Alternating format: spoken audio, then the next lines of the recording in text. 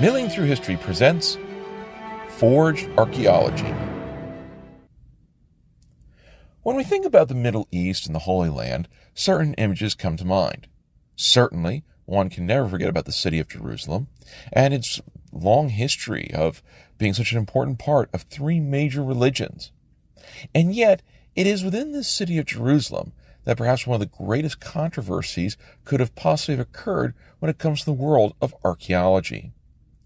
In previous episodes of Milling Through History, we have looked at the James Ossuary, one of the most modern examples of potentially a forged piece of archaeology, where scholars and experts have debated whether or not on this particular ossuary box, the words James, son of Joseph, brother of Jesus, indicates the legitimacy of a historical artifact that proves the existence of Jesus of Nazareth. But before the James Ossuary ever came into the light of day, there was another individual who was infamous for effectively creating archaeology to suit his own needs. And that person was Moses Wilhelm Shapira. Born in the year 1830 in what is present-day Ukraine, by the time referred to as Russian-annexed Poland, he was a unique individual whose father had immigrated to the Holy Land and would go find himself moving from modern-day Ukraine into the Holy Land in 1856.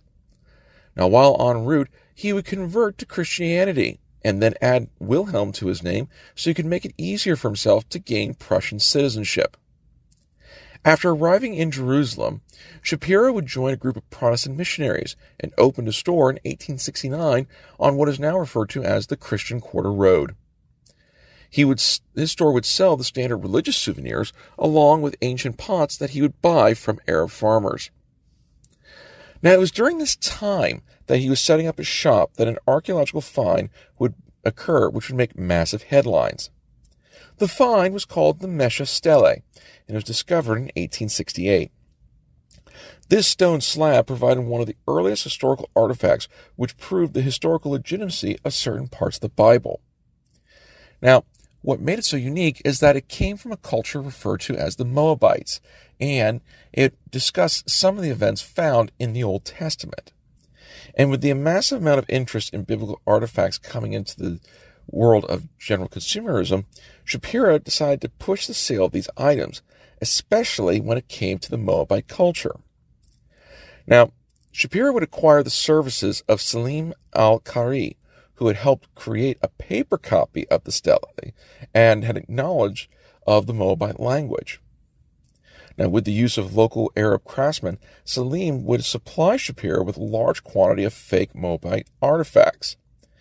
And while the artifacts seem ridiculous by today's standards, especially when we look at statues that have faces with handlebar mustaches, in the 19th century there was zero comparison, which led many people to believe that these artifacts were authentic.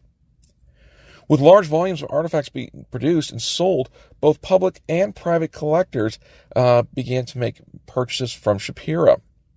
However, because he kept producing so many artifacts, suspicions began to arise about whether or not they were legitimately historical artifacts or were they fakes being produced.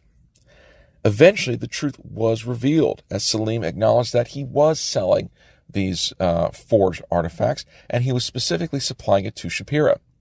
Shapira countered the claim by saying that he was innocent and that he thought he had gotten an exclusive deal from Salim and that he was receiving all these artifacts as being the best seller within Jerusalem.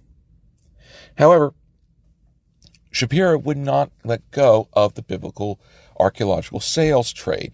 Instead, while he moved away from artifacts, he began to deal in ancient scrolls.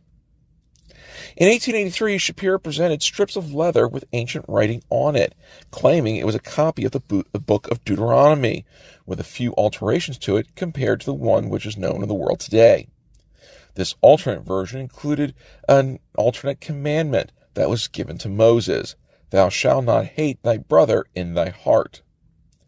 Now, Shapira would attempt to sell the 15 strips he had for £1 million to the British Museum. However, after closer inspection, it was discovered that these strips were fakes. Having been humiliated, Shapira would flee London and travel to Rotterdam, where he would commit suicide, feeling that he had nothing left to gain.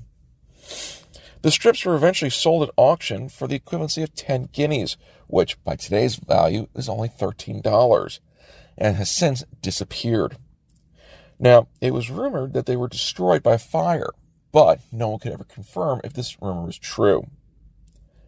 The grand irony of it all is that despite being forgeries, the Shapira artifacts have gained value on their own by collectors.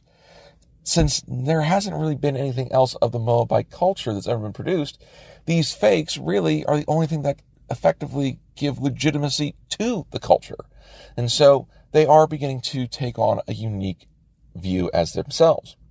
But perhaps even more unique is, since the discovery of the Dead Sea Scrolls, a number of historians and archaeologists have been trying to find the missing 15 strips of Shapira's Book of Deuteronomy.